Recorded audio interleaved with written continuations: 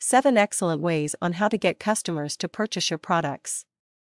Regardless of what kind of business you do, every business person needs to know how to get customers.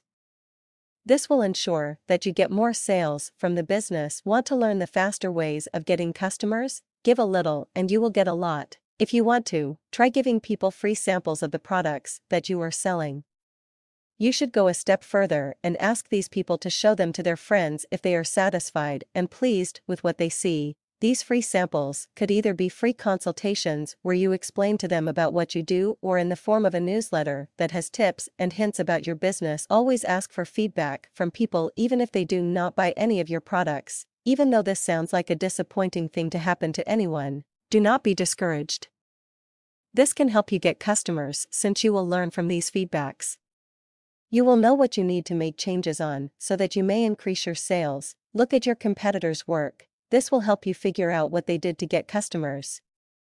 You will never know, what worked for them might just work for you too. If you want to succeed in getting customers, use several ways and not just one. To increase sales, you have to communicate to your customers about your products in various ways and from different sources.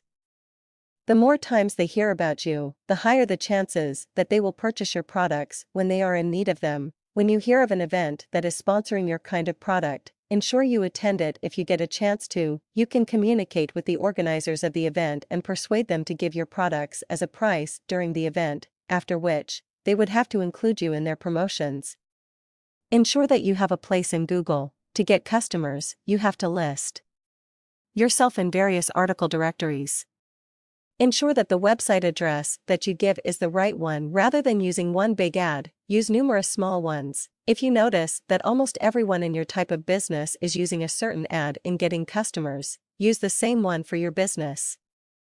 However, use smaller ads as this will be spread to many people than those of your competitors.